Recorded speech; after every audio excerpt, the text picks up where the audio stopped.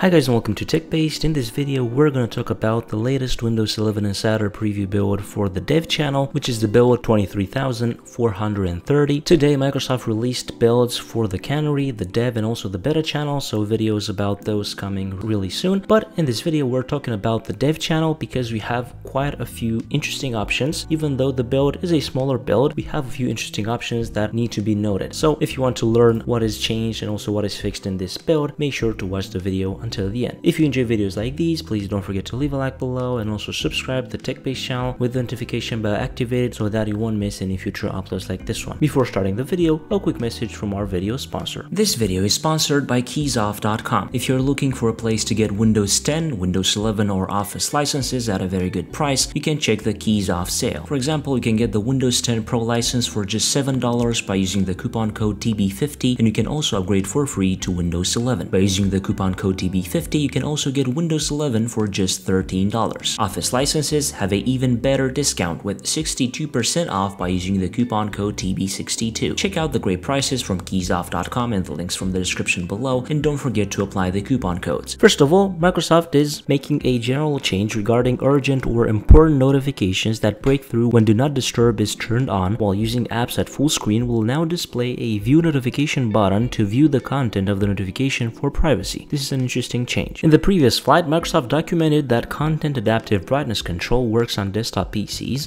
However, it does not. They updated the info that we know about this, and basically they're saying that content adaptive brightness also needs to be enabled by the OEM, the manufacturer of the device. As a result, this feature is not available on all laptops or 2-in-1 devices. Regarding settings, a limit of 20 most recent tabs has been introduced under Settings Multitasking to show tabs in All Plus tab and Snap Assist. Also, another interesting addition is inside Privacy and Security, and then for developers, and you'll notice here a new option, End Task. Enable End Task in Taskbar by right click, and if you turn it on, when you right click on a app from the taskbar, you will be able to end that task right from the taskbar. We've had this before, I showed you how to enable that, but currently it does not work in this build, so Microsoft says it will be fixed in a future flight, and that means that if you turn it on, it will not work, but it's very nice. I think this is a very nice addition because you can really easily end a task without having to go into the task manager. You can just right click on the app that you want to end the task. Another interesting addition is inside Time and Language, and then Date and Time. We have here a new option, Hide Time and Date in the system tray. Turn this on to hide your time and date information in the corner of your taskbar. If you turn it on, as you can see here, we don't have any date and time in the system tray. I think this is pretty interesting, and if you turn it off, that will show again right away. This is an interesting feature. Maybe some of you want to hide that, so I think this is also a nice addition to this build. Regarding changes and improvements, this is all there is to it in this build, but we also have a few fixes. So for example, some general fixes. They fixed an underlying issue causing some insiders to see an increase in Explorer.exe crashes in the last flight. Regarding input, they fixed an issue where text input features like touch keyboard, voice typing, and emoji panel might not launch. They fixed an issue where the buttons in the Pinion IME settings flyout were hard to see when they had focus if a contrast theme was enabled. Regarding the task manager, they fixed an issue impacting task manager reliability, and also the search box should no longer be cropped at the top and the window is maximized. And regarding accessibility, fixed an issue where in quick settings, narrator was reading out the previous page title instead of the active pages after downloading voice access information to help you get started with it to correctly open again now. And they also fixed an issue where pop-ups for voice access weren't translated correctly. So this is all there is to it in this build as far as we know. I think this is a pretty interesting one. And regarding the no date and time in the system tray feature, it is not officially announced by Microsoft and is not enabled by default. If you want me to make a different video in which I show you how to enable that, I can do that in the next few days, so just let me know. If you enjoyed this video, please don't forget to leave a like below and also subscribe to the TechBased channel with the notification bell activated so that you won't miss any future uploads like this one. I was Emmanuel from TechBased. Until next time, have a nice day.